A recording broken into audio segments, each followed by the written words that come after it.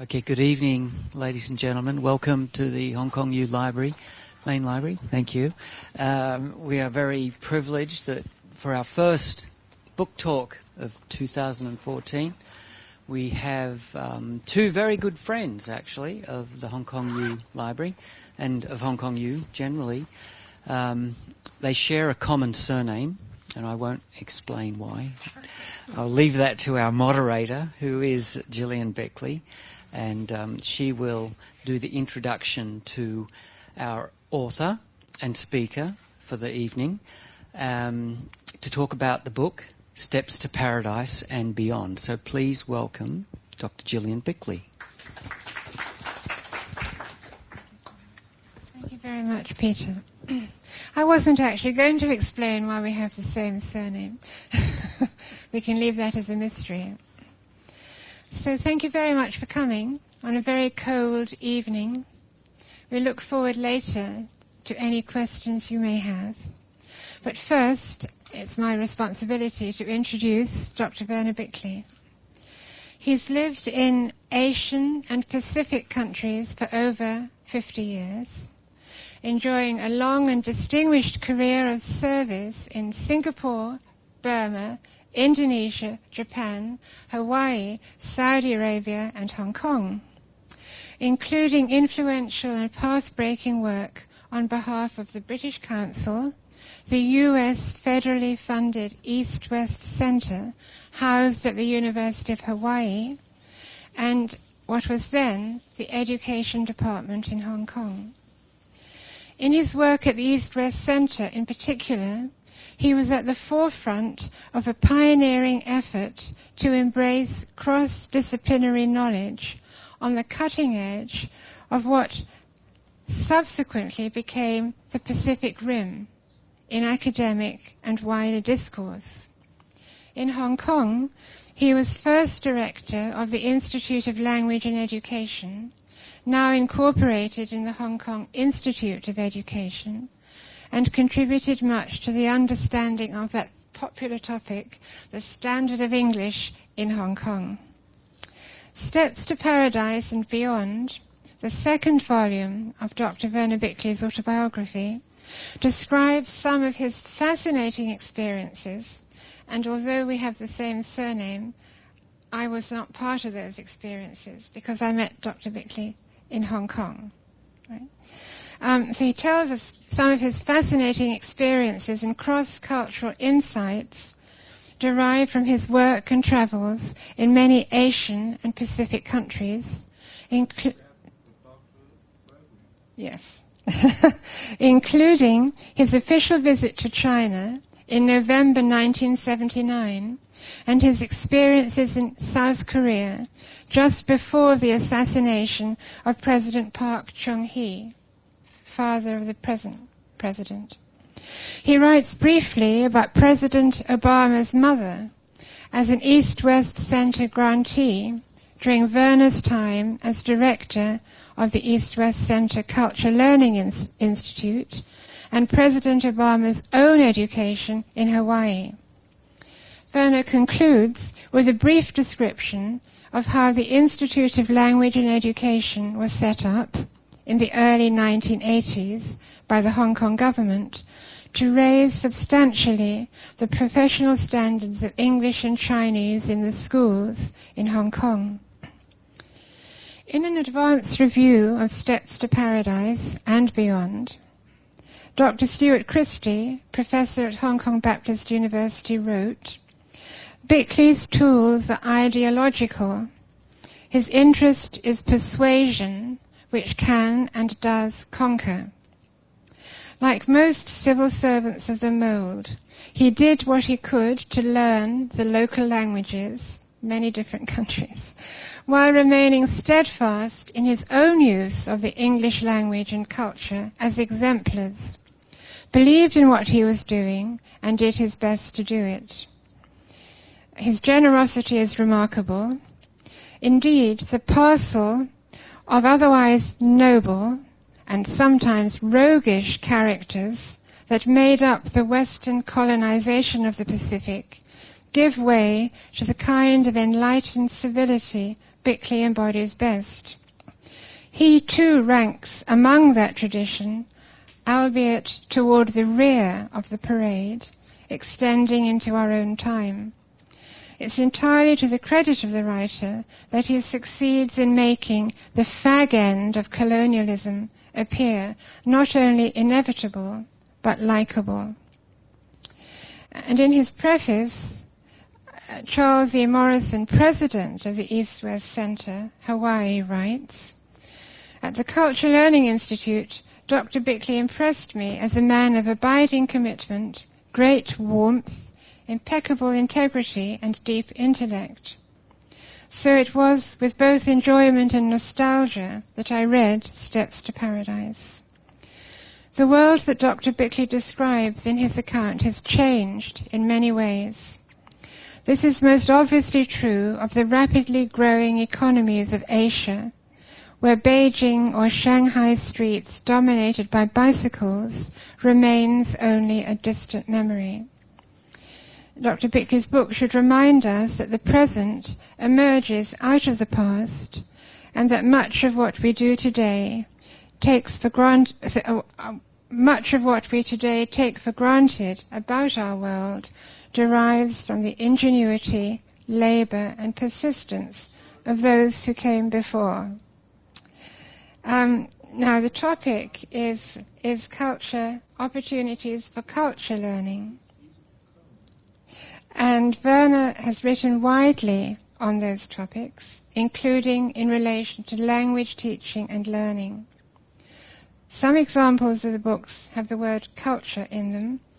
One you may be interested in, a proposal for wise use of ocean resources, a Pacific perspective, a technical report for the OECD Center for Educational Research and Innovation, cultural relations in the global community, many articles and book chapters published in Hawaii, Hong Kong, India, Japan, USA, with titles like Cultural Aspects of Language Imposition in Malay, Singapore, and Indonesia.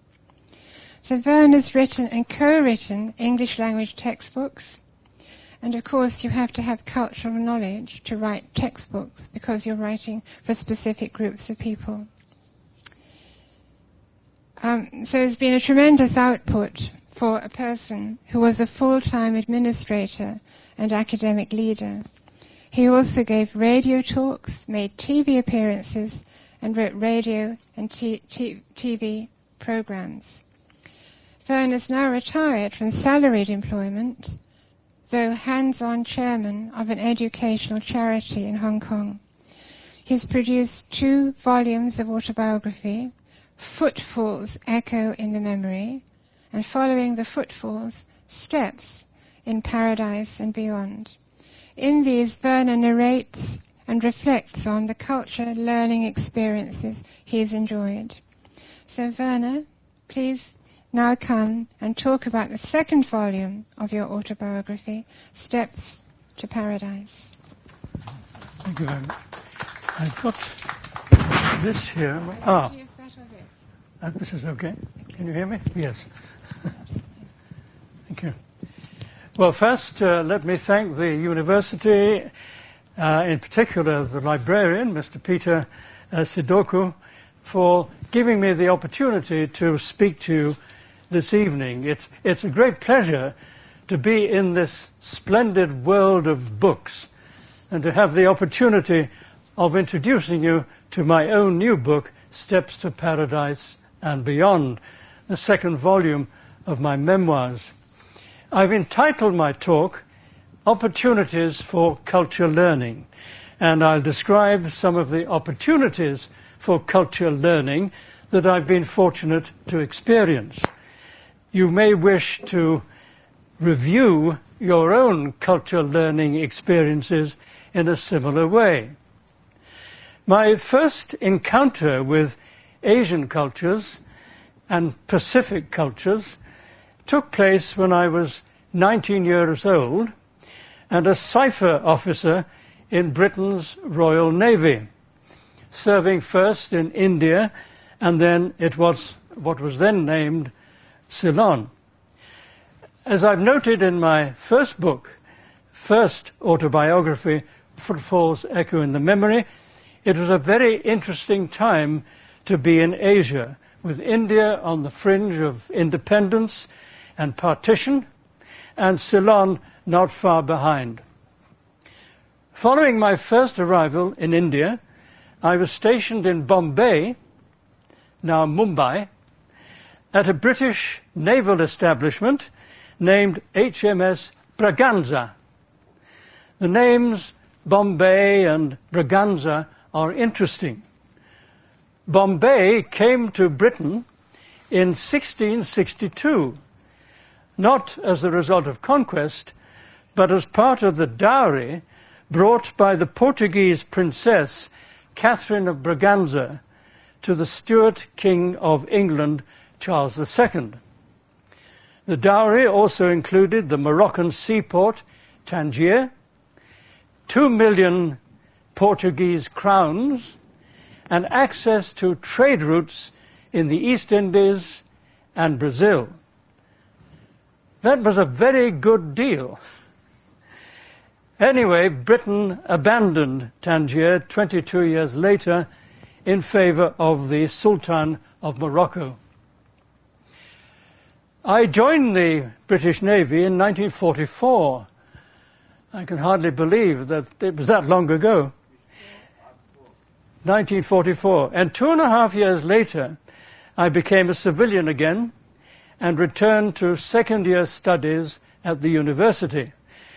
I had completed the first year in 1944 under what was called the Y scheme, the Y standing presumably for youth.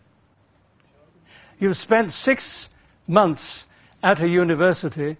Half your time was taken up with naval training and the other half with academic work. Well, after demobilization and completing my university education back in Britain, I was fortunate enough to be accepted by the then British Colonial Office as an education officer in Singapore, attached to Mr. Lee Kuan Yew's alma mater, Raffles Institution Secondary School. After 2.5 years at Raffles, I was transferred to the Singapore Teachers Training College, where I became head of the Department of English and Speech Training, remaining in that position until my appointment to the British Council in 1959. All this does seem a very long time ago. I served the British Council for 12 years in Burma, Indonesia, and latterly as a first secretary in the British Embassy in Tokyo, until in 1971 I was offered, and found it difficult to refuse, and accepted the appointment to head a new institute, the Culture Learning Institute, at the US federally funded East-West Center in Honolulu. How could one turn that down? Thank you. The center was founded by the US Congress in 1960. And although I didn't join the center until 1971, I heard about it first in 1960 when, as I mentioned in my book, Steps to Paradise and Beyond, I represented the British Council at a planning meeting in Rangoon, together with 5 senior faculty members of the University of Hawaii and officials from the United States Embassy.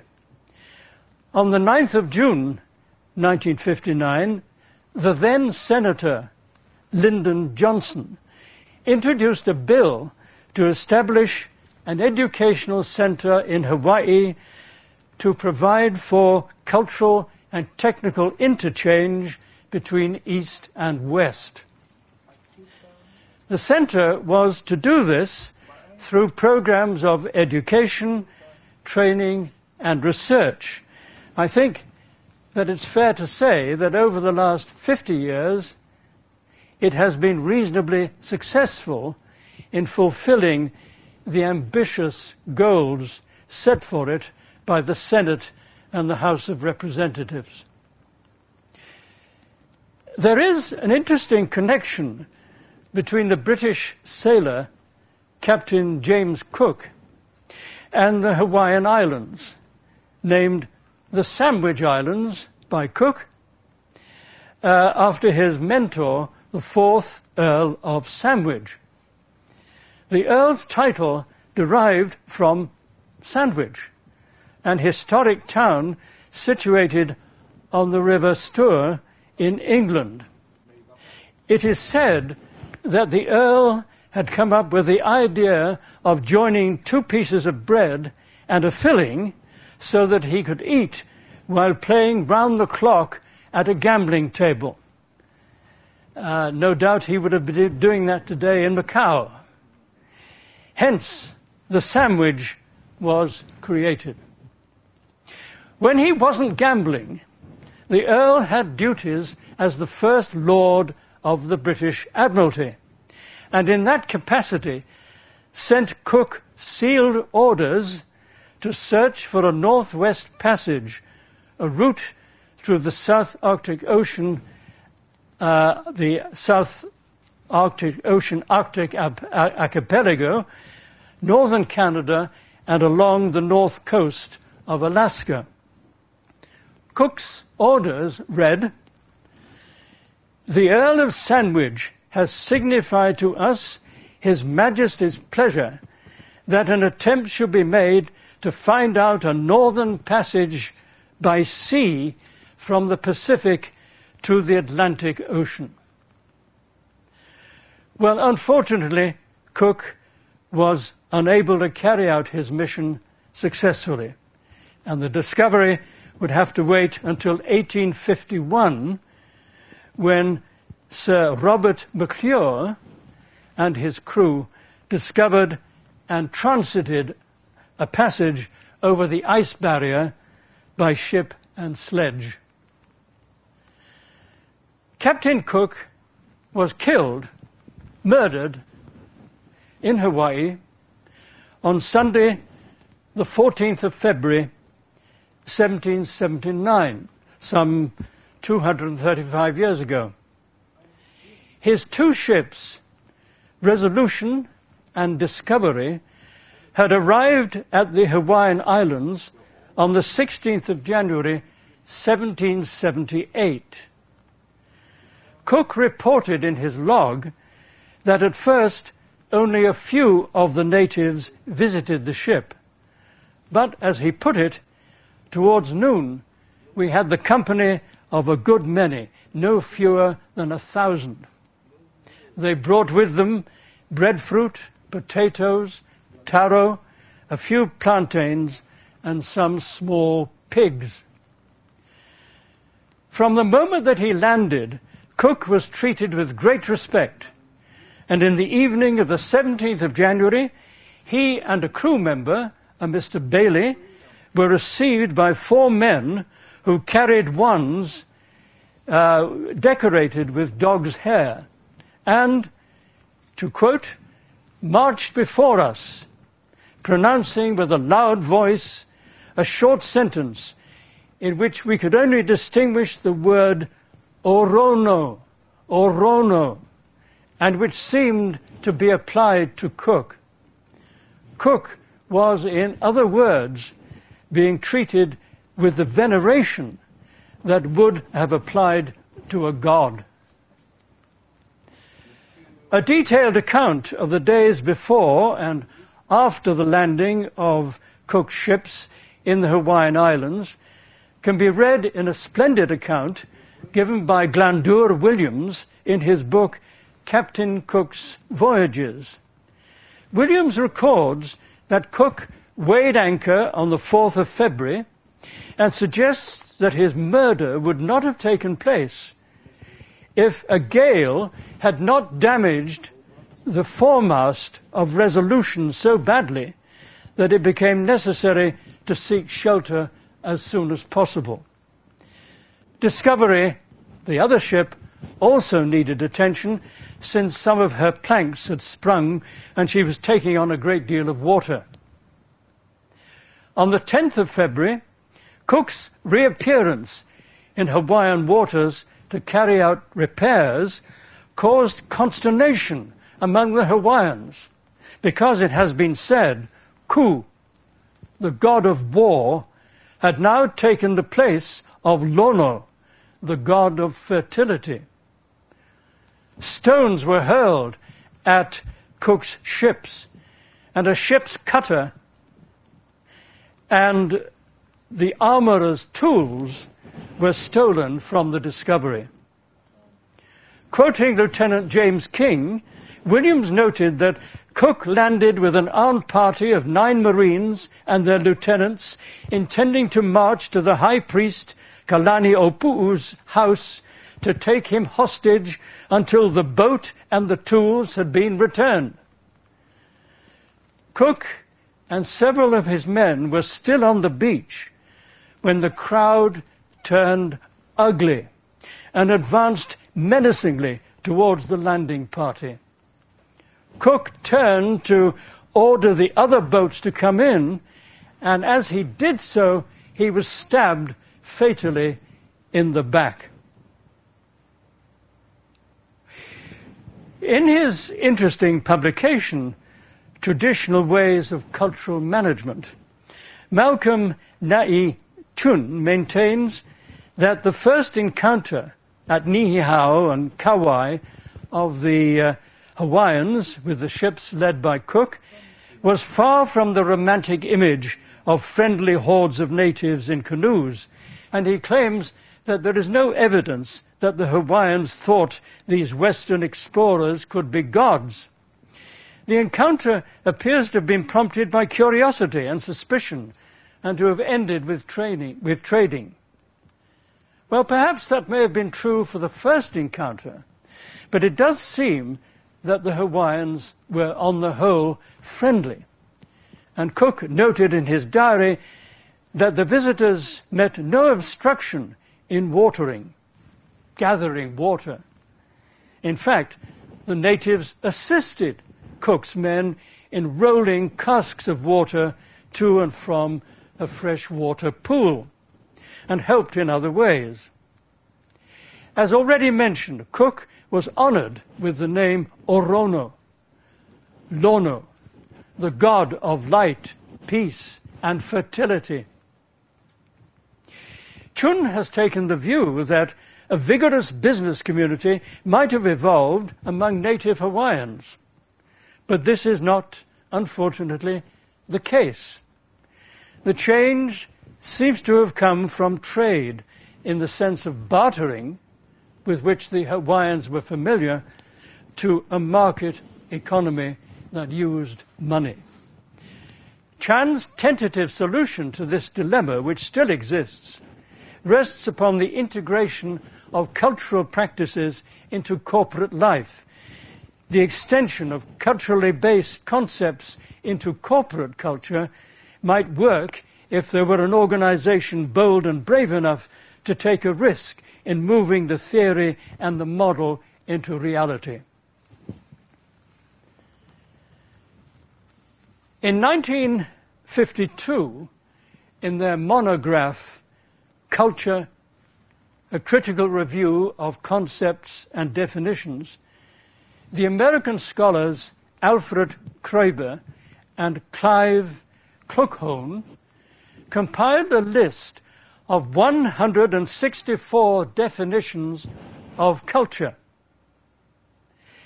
It is up to us to choose from the list the definition with which we are most comfortable.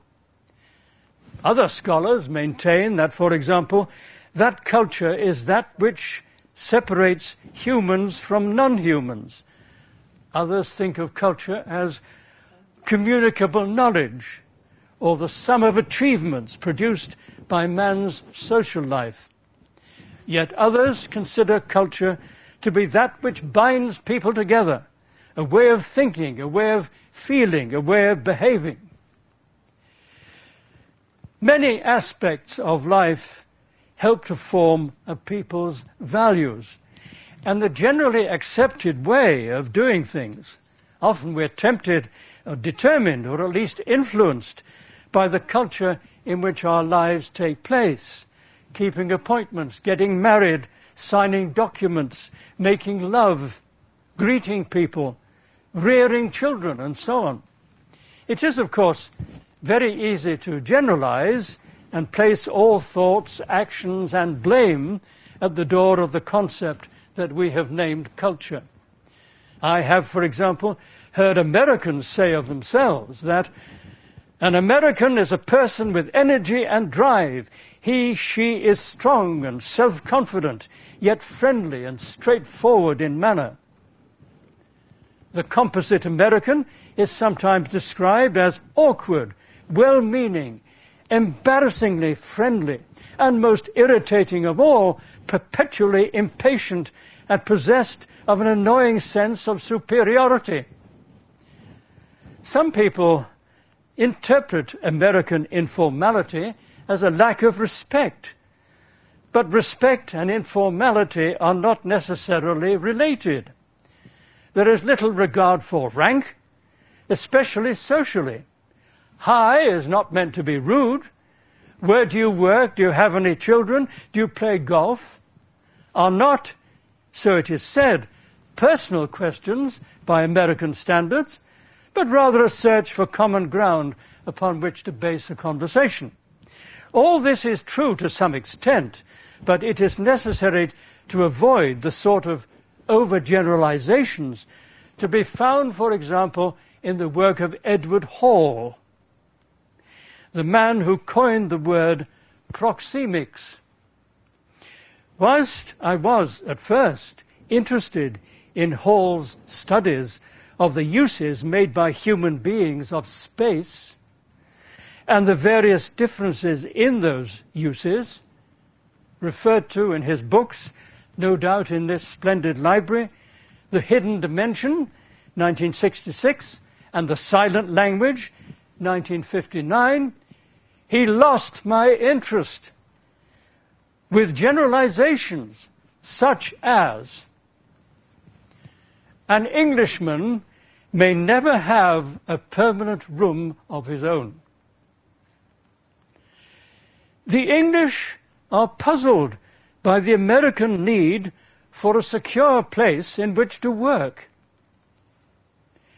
The English, lacking rooms of their own since childhood, never developed the practice of using space as a refuge from others. In England, to phone someone is pushy or rude. The Englishman is fastidious about his clothes and expects to spend a great deal of time and attention to their purchase. In contrast, English women approach the buying of clothes in a manner reminiscent of the American male. I just don't believe that. The Englishman is taught to pay strict attention, to listen carefully. He doesn't nod his head or grunt to let you know that he understands. Well, can't do it. Proper listening behavior includes immobilization of the eyes at social distance so that whichever eye one looks at gives the impression of looking straight at you. In order to accomplish this feat, the Englishman must be 8 or more feet away. He is too close when the 12-degree horizontal span of the macula won't permit a steady graze. At less than 8 feet, one must look at either one eye or the other. Well, I just don't believe Mr. Hall in those statements. I have to say, however, that he does have a point when he applies his thesis to the French. When a Frenchman talks to you, he says, he really looks at you. And there is no mistaking this fact. On the streets of Paris, he looks at the women he sees very directly. American women, returning to their own country after living in France, often go through a period of self-deprivation. They have grown accustomed to being looked at. The American habit of not looking makes them feel as if they didn't exist.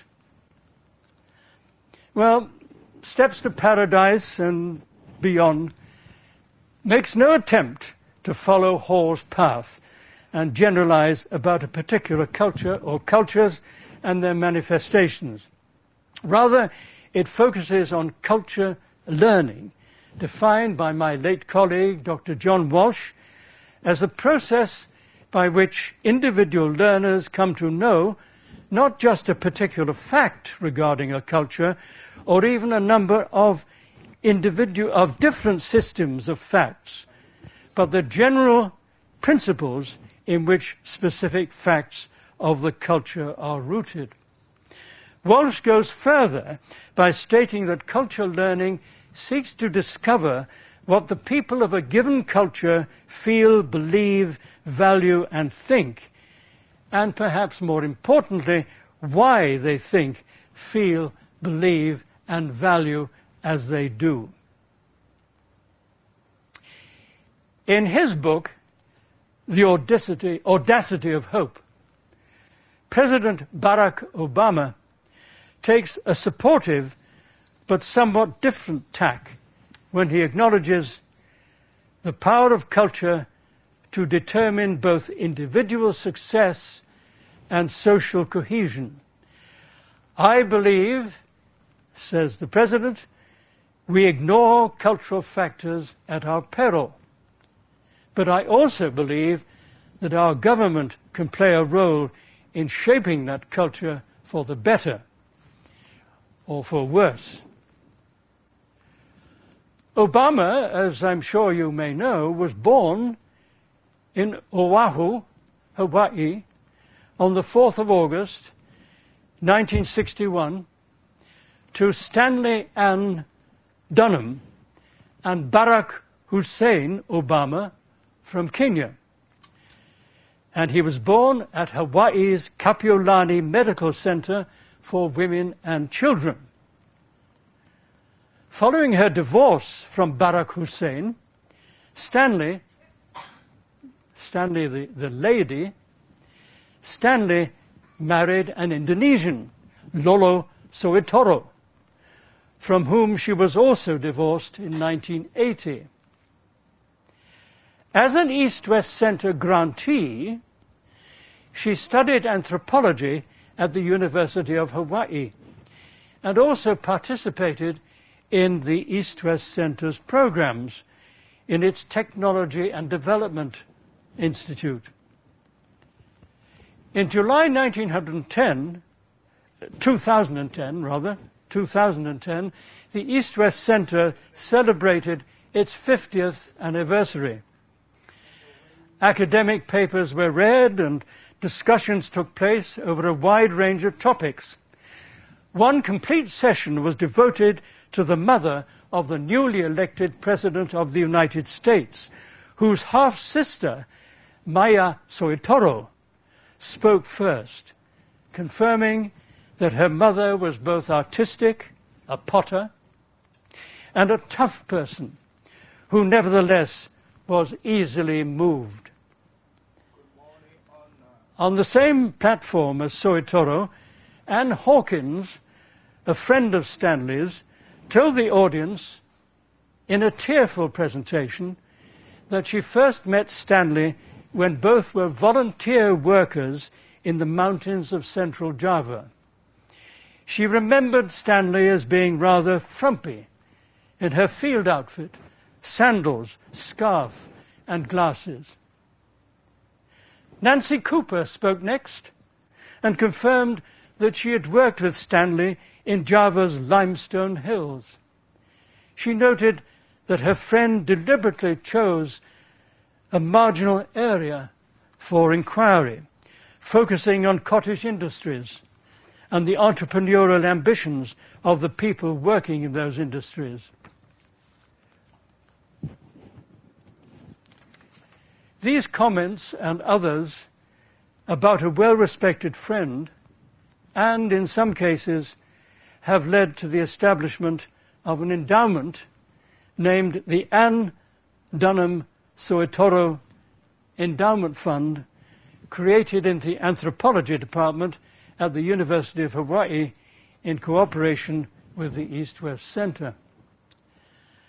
Anne Dunham was what in airline language is described as a frequent traveler, leaving her son and later daughter to be cared for during her absences from Hawaii by Barak's grandparents. Anne travelled mainly to Indonesia. In contrast, I myself journeyed outside Honolulu on East-West Center business, not only to Indonesia, but also to very many other countries in Asia and the Pacific. Two particular visits stand out in my mind. I was reminded of this recently when a public statement was made in South Korea by the president, Ms. Park Geun-hye. She is the daughter of a former president, Park Chung-hee. In October 1979, I visited Seoul, first for a meeting with the former director of the East-West Center's Technology and Development Institute, Professor Han Bin Lee, who was to chair a meeting in Seoul of the Asian Parliamentary Union, at which I gave a keynote address. The second reason for my visit was to interview a scholar named Cho for a research associate position in the Cultural Learning Institute. On the sixth day of my visit, I was invited by Dr. Chun Hwa of the Korean International Cultural Society to attend a dinner sponsored by the Society. As I note on page 240 of Steps to Paradise, the host was to be Dr. Kim Myung-ho, president of the Society. The dinner was timed for 6:30 p.m. I arrived promptly and mingled with the other guests. 7 o'clock came, but Dr. Kim had not arrived. 8 o'clock came, but Dr. Kim had not arrived. By this time, large quantities of rice wine and other drinks had been downed by all present. But where was Dr. Kim? This was most unusual, since, as you well know, in Asia, and indeed often elsewhere, the host makes sure to be present at least 15 minutes before the first guests arrive. Finally, a somewhat disheveled Kim appeared at about 8:30 p.m. After shaking a few hands, he proceeded to do his duty without an explanation for his tardiness. More drinks were poured and consumed before speeches were made. Dinner was served and enjoyed, and I was able to retreat to the Plaza Hotel and stumble into bed.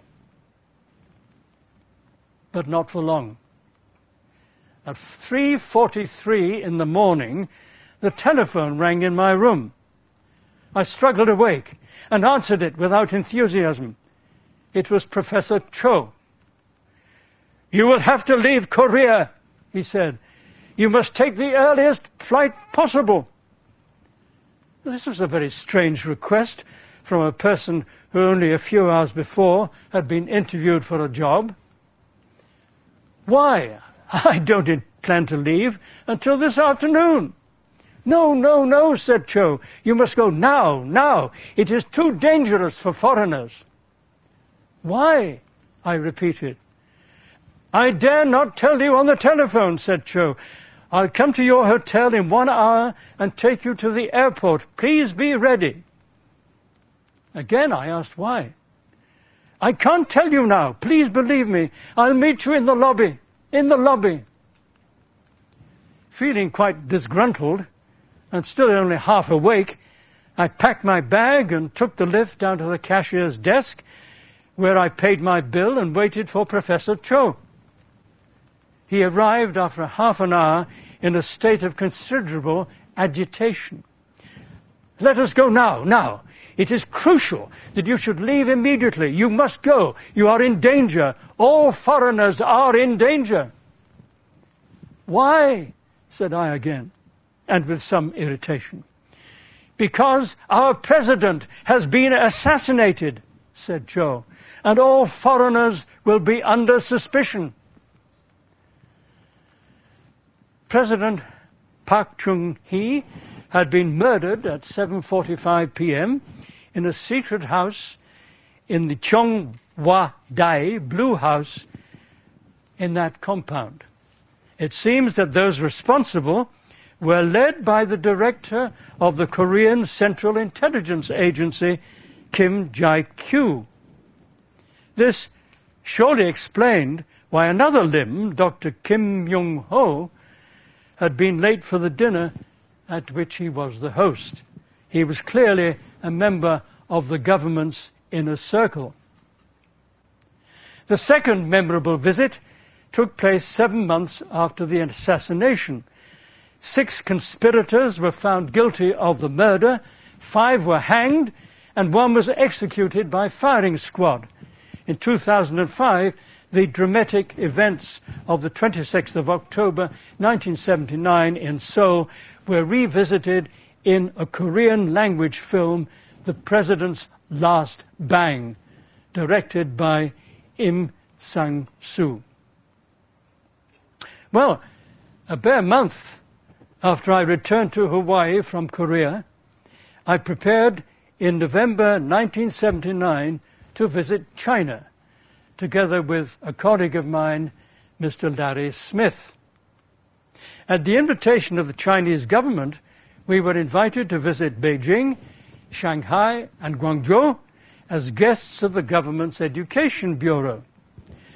We felt privileged to receive such an invitation, since full diplomatic relations between China and the United States had only been restored 11 months before our visit. During our week-long visit to Beijing, we stayed at the Friendship Hotel. Originally built, I believe, to house most, if not all, of the Russian experts who had over a number of years been invited to work in China until their contracts expired. I didn't get off to a very good start in China, I have to say. I'd been in my hotel room for less than 2 hours when I committed a major gaffe. I picked up a very battered thermos flask from a side table, and in the act of unscrewing the lid, I dropped the flask to the floor, and the inevitable happened. The glass inside the flask was shattered irrevocably. The room attendant who sat outside, to whom I reported my misdemeanor, was very displeased. He frowned and looked very hostile, and he brought me a replacement with obvious reluctance. I should have felt sorry for him, because I didn't realize then that the flask was his personal responsibility and that he might have to pay for a replacement. Well, on the day after our arrival in China, we began an intensive program of visits to higher educational institutions, several of which have now changed their names and their original purposes. In Beijing, they included what was then known as the Beijing Institute of Foreign Languages No. 1, founded as the Foreign Languages Institute. The No. 4 high school in Beijing, where I was asked to give a lecture, mainly about the blind and deaf educationist Helen Keller, and the Foreign Language Institute No. 2, now the Beijing International Studies University. We repeated such visits to institutes of higher education in both Shanghai and Guangzhou. The last of these was the now renamed Guangzhou Institute of Foreign Languages, where I gave a lecture that was recorded and filmed by video camera. I sometimes wonder if 35 years later, after it was made, the film is still in existence at what is now the Guangdong University of Foreign Studies. Larry Smith and I enjoyed our visit to China immensely.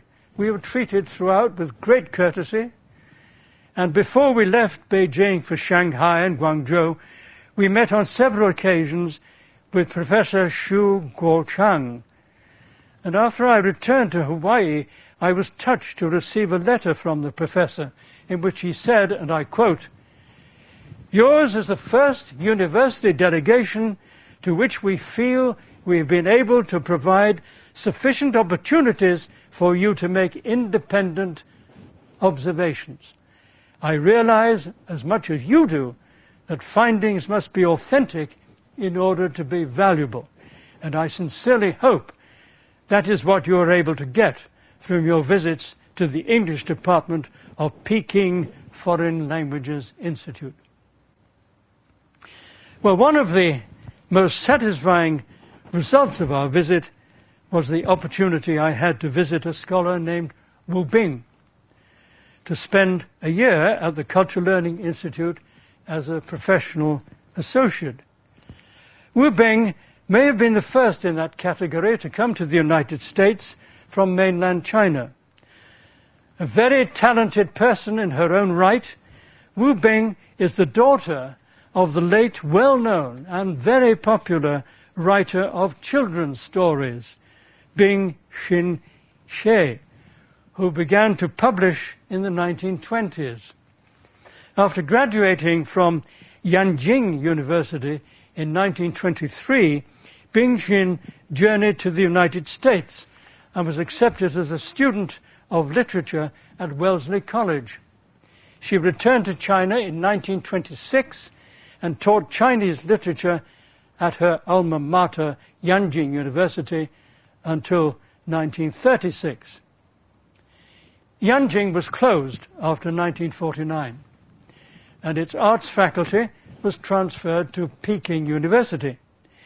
It is possible that some members of this audience may have come across some of Bing Xin's publications. For example, her letter to young readers,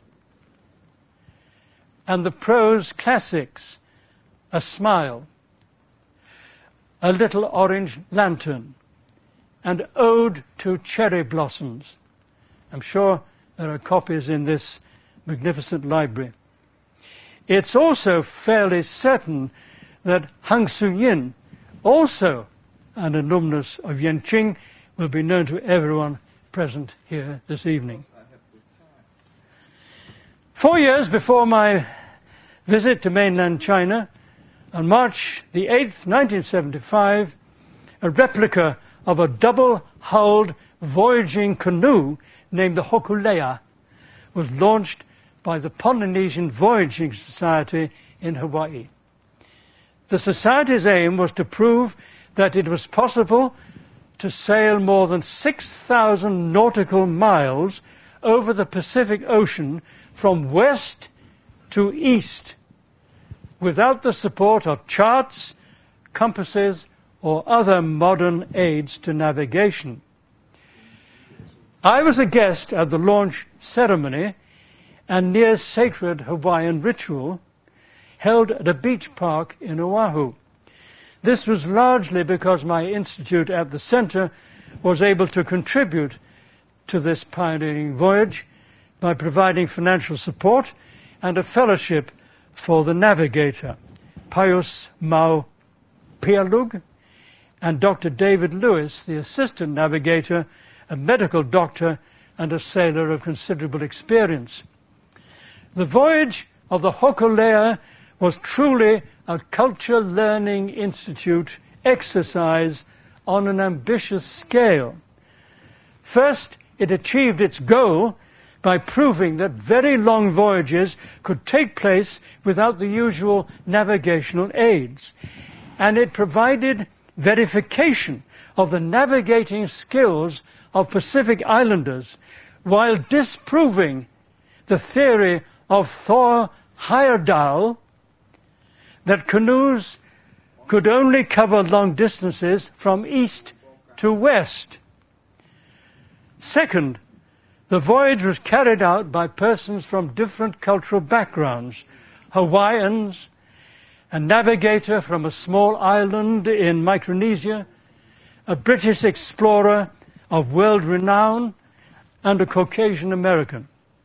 Third, the navigational arts used and taught by Pierre-Luc and Lewis were those that eschewed modern methods and equipment. Fourth, the ceremonies that attended the launching of the vehicle, of the vessel and its arrival in Tahiti were traditional in nature and a culture learning experience for those to whom they were not familiar. For example, during the launch ceremony, a Hawaiian master chanter spoke to the spirits, asking them to take care of the vessel. Subsequently, a basket containing the bones of a black pig and the remains of a consecrated meal that had earlier been addressed by the crew were thrown overboard. Finally, the canoe was blessed. Unfortunately, this pioneering voyage was marred by the cultural differences exhibited by some of the crew. The problem is there hadn't been enough time completing the building of the boat, practice runs, practice sails. There hadn't been enough time, or enough time was not taken to brief the crew on how they should behave. One crew member brought with him a transistor radio, which he concealed until the second day of the journey. That had to go overboard. This could have invalidated the voyage and its attempt to undertake a long ocean crossing without instruments. Second, it was found on the 8th day out that certain members of the crew had brought some marijuana aboard. And third, the original idea that only Polynesian foods would be eaten during the voyage broke down when it was revealed that coffee, tea, liquor, chocolate bars, and jam had been smuggled onto the vessel. All these things had to go overboard, which made the leaders very, very unpopular. And in fact, before they arrived at Tahiti, and they did arrive, there was a fist fight between two members of the crew. Well, overall, despite the setbacks, the voyage was a great success. And on May the 30th, 2013, 38 years after it was first launched, the Hokulea sailed the first of a 22-leg journey that will take it to 28 countries over a 4-year period. So the Hokulea is still in business all those many years later. In November 1985, I was invited by the German Foundation for International Development, Deutsche Stiftung für Internationale Entwicklung, DSE, to attend a conference on national cultures to be held in Bad Honnef, a small town in the Rhineland, where the foundation has offices.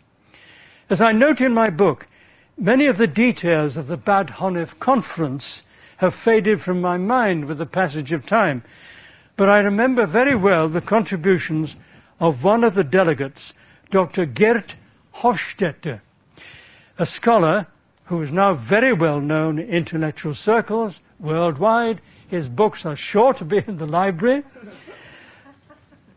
Perhaps the most controversial aspect of his work is his suggestion that there are national cultures, that there is an overarching American culture, Indonesian culture, German culture, Chinese culture, and so on.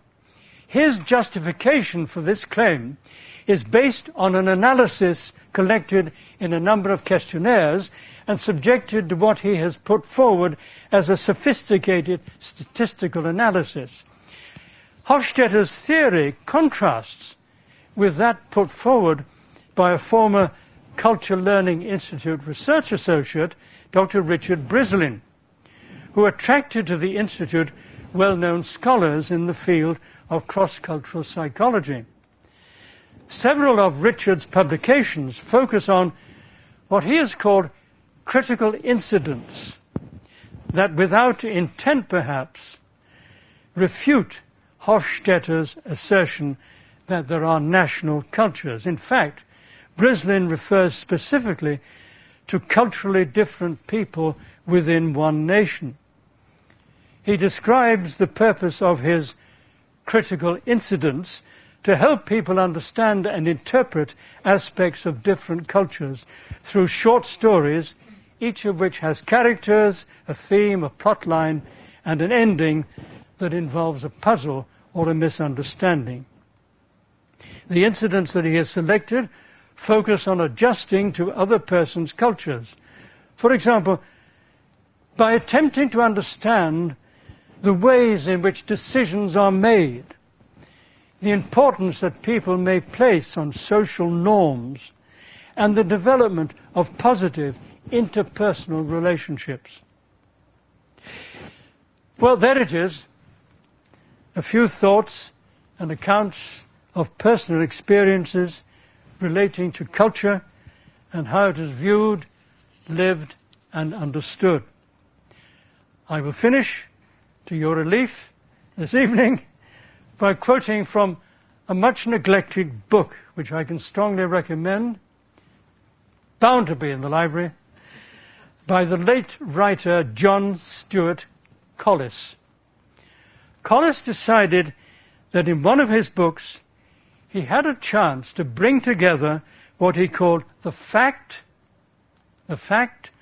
the idea, the process, and the person.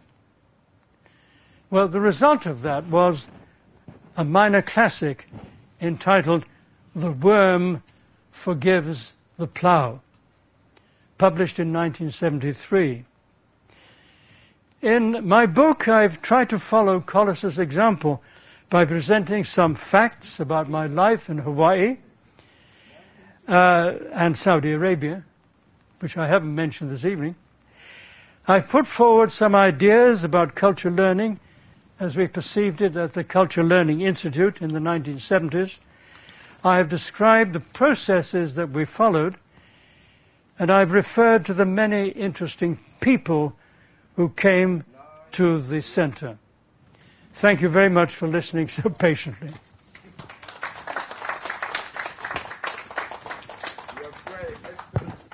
Thank you very much. Thank you very much. Okay. Thank you very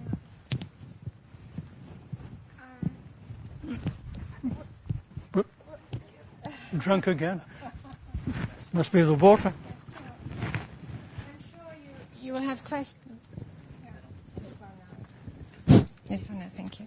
So I'm sure you'll have some questions, but I'm going to ask the first question, if I may, which has two parts. So perhaps that's the first two questions, is it? I hope you can manage to keep going for another little bit to answer the question. So the title of Verner's talk is Opportunities for Culture Learning. And we know that for a number of years, Verner was director of the Culture Learning Institute at the East-West Center in Hawaii. And so my question is, please can you tell us who was doing the culture learning?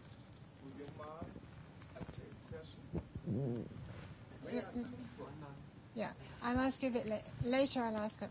Okay. Say again? You've got a mic. Who was doing the culture learning at the Culture Learning Institute at the East-West Center? Well, one of the rules at the East-West Center was to bring people, students at the master's level and the doctoral level from all over Asia and the Pacific. I think it got as far as fairly deep into Europe, but not too far. And I think the purpose was to bring people together from these different cultures and to put them in a specially designed floor of a particular building. The floor was designed for maximum interaction. And so you had people from these many, many different countries, many, many different cultures coming together, some of them for the first time, to be in a space that could not be changed when they were pretty well forced to speak to other people and to learn something about the cultures of those other people. This was designed by I.M. Pei, and on the whole it worked very well. There were occasional arguments about cooking, because some people like to cook their particular kind of food and other people like to cook their particular kind of food. Didn't always quite work out, but on the whole it was pretty good. So everyday living, you were in a sense living in an intercultural society. You were meeting people from other cultures, you were responding to people from other cultures, and so on. And then when you went to the University of Hawaii, which you did for your master's training or for your PhD, obviously at the university you met again people from other cultural backgrounds. And when you came to the East-West Center to participate in its programs, the same kind of thing. So you were immersed in different cultures from the time that you first appeared. When I was there, the grants were very generous indeed. If you were studying for a master's degree for 2 years, everything paid for, including a field trip to another country, apart from, not your own country, but another country. If you were studying for a doctorate, 3 years, you could spend a year in another country at the East-West Center's expense. It was a very expensive operation, but on the whole, it worked very well indeed. Thank you very much. And the follow-up question is, you pointed out that the East-West Center, of which the Cultural Learning Institute was part, was and still is funded by the federal government of the United States of America. Can you please tell us what the motive of the US government was in establishing the East-West Center? Well, these days it's probably partly funded by the US government, and the rest of the money comes from grants and donations. So it's not quite the same as it was when the center was first founded in 1960. I think one of the reasons for the founding of the center was 1960, the war in Vietnam was going on. I think the idea was that it would be good to bring people from different countries in an academic setting, but also when they would meet each other, and perhaps this would help to gainsay what was going on in a most dreadful way in Vietnam. I think that was probably one of the reasons. Another reason was that the governor of Hawaii, whose name was Burns, was very friendly with the then, before he became the president, with Lyndon Johnson. And so they got together quite frequently. And the idea must have come up, but it was also urged on by people from the University of Hawaii, who said, we are in the middle of the ocean, we are an ideal place for this kind of activity to take part. We have the United States, Canada, and all the rest on that side. We have the countries of Asia on the other side. This is an ideal place in the middle of the ocean for it to be done. Thank you very much. So now, thank you. So now, questions from the floor. Who would like to ask a question of this lady? Dr. Bickley, you obviously had a very rich experience in different countries and a lot of cultures. But you started that when you were a very young man, actually. So with so many years, would you mind sharing with us, have you, or to what extent have you been affected by any of these cultures? And if there is, what type of impact on you? That's a very good question. I think the answer is that I still remain rooted in my own culture. And that has never left.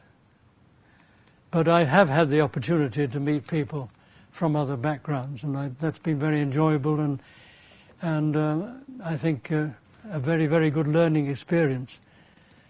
But I think that still I'm not sure that I will ever go back to Britain, but nevertheless I think I still have that possibility and those roots, which I think would be very, very difficult, to change. You're brought up by your parents teach you certain things, you go to school, you go to college or university or whatever it is, and again the same kind of thing occurs.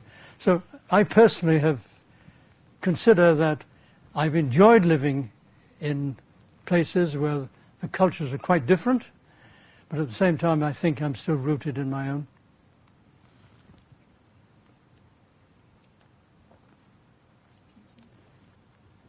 I hope you can send me the bibliography to verify that we do have all of those books in this great library.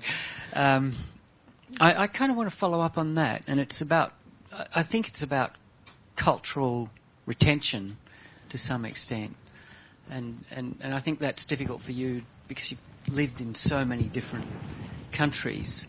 But I think about my own experience growing up. And I grew up in Australia, and it was very English at the time. And coming back to your comment about the cooking, I rarely cook Western food anymore, and I think it's a part of, maybe perhaps a very superficial part, but it's still a part of culture that I have retained and actually feel is superior to that part of my culture that I grew up with. Probably a comment, but yes. Well, I've often thought that we should have run a program on cooking because, indeed, as I mentioned, in this building that was custom built, so that people had to interact. Cooking was one of the favourite ways of interacting. Somebody would smell a particular smell and say, "Oh, that smells delicious. What is it?" And they would say, "Oh, it's nasi goreng," or something like that. "How do you make it? Let me try." So I think that was very important also.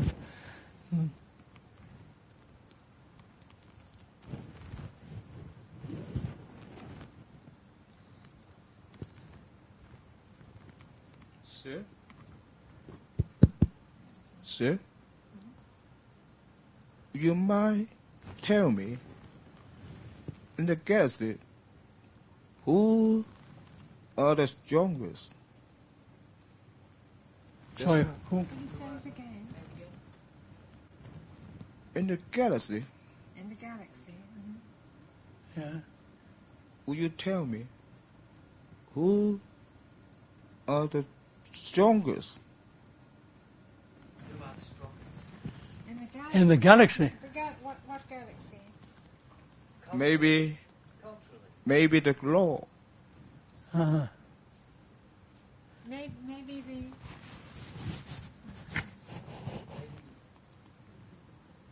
In the Bible said that 愛因斯坦、達爾文呢啲最頂尖嘅物理學家，面對聖經都要甘拜下風，因為佢哋都要相信他。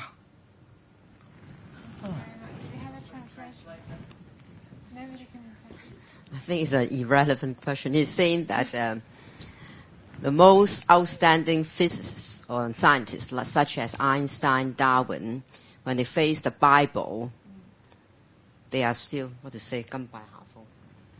They have still to adore the Bible to a certain, I mean, yeah. I think this is not. Thank you very much. Any other? 我喺醫院睇一本中信，係關於基督教讀翻嚟嘅。Thank you very much. Now, I have a question. thank you. I have a question. When you stated that Barack Obama was born in Hawaii, you were very strong about that statement, given that some people were questioning his birth a few years ago when he was being re-elected. I have a copy of his birth certificate. So.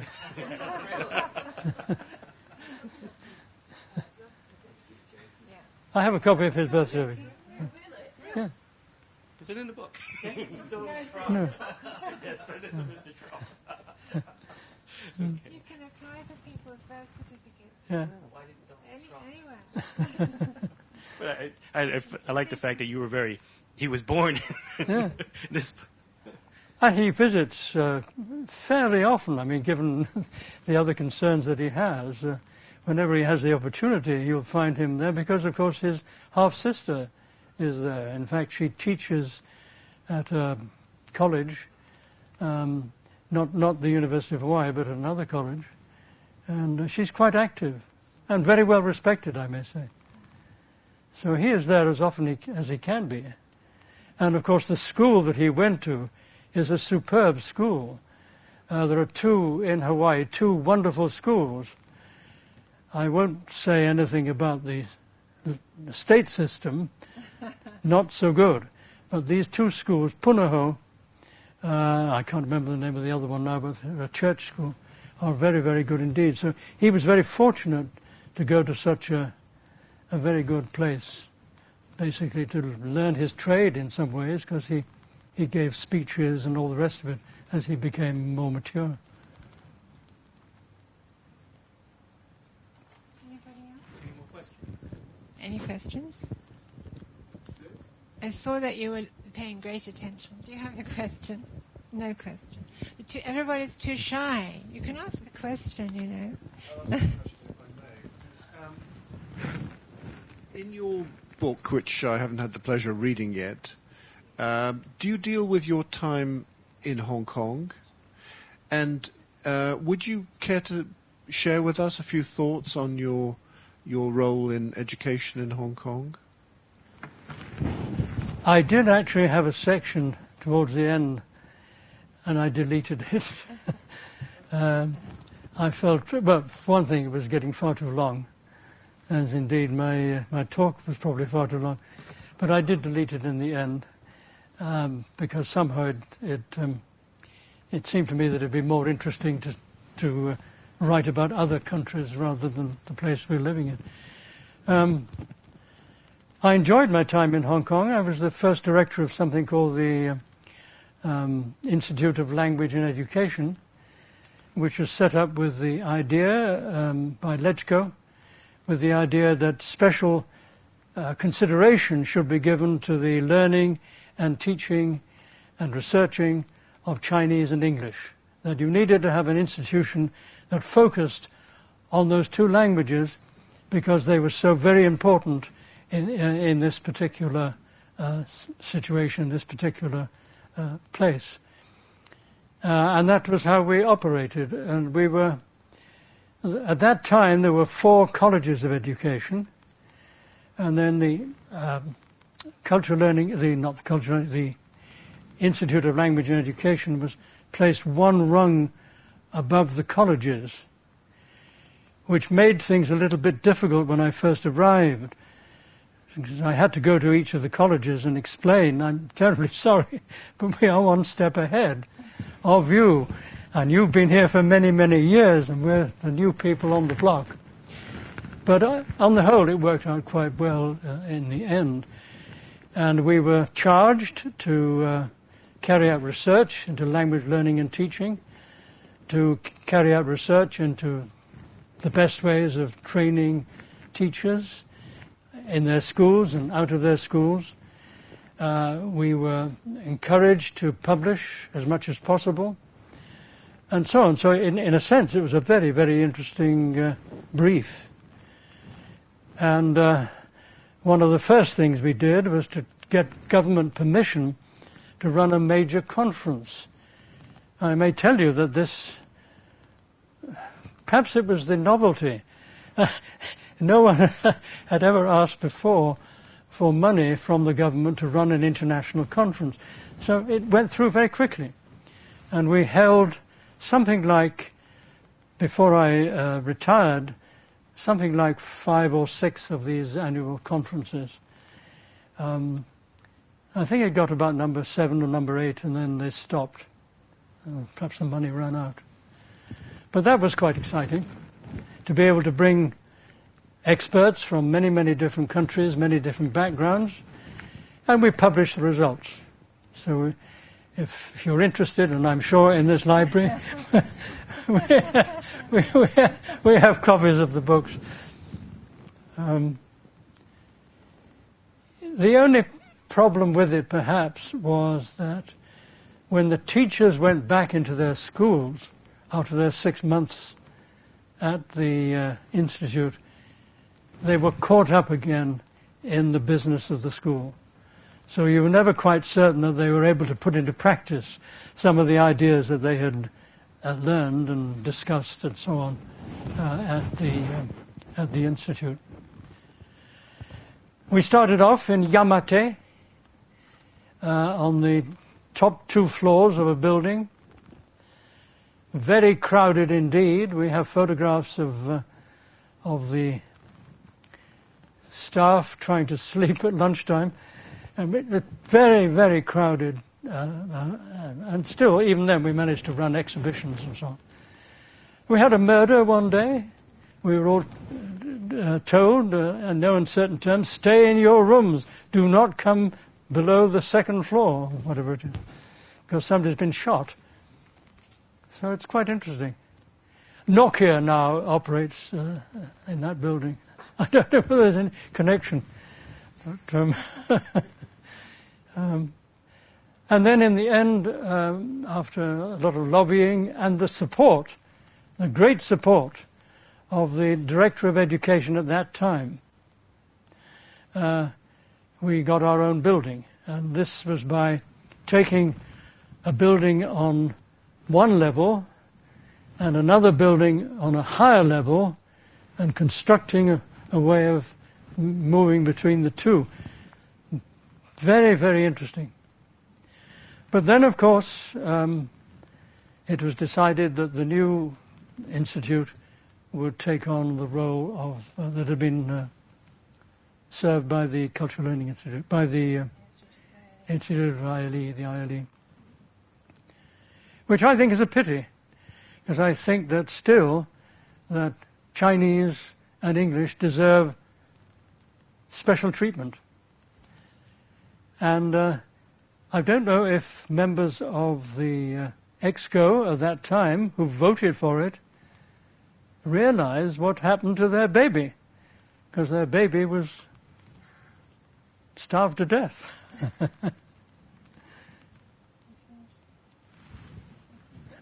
you very much. I think there are no more questions. If I'm wrong, put up your hand very quickly. So thank you very much, Verner. Thank you very much again to the library.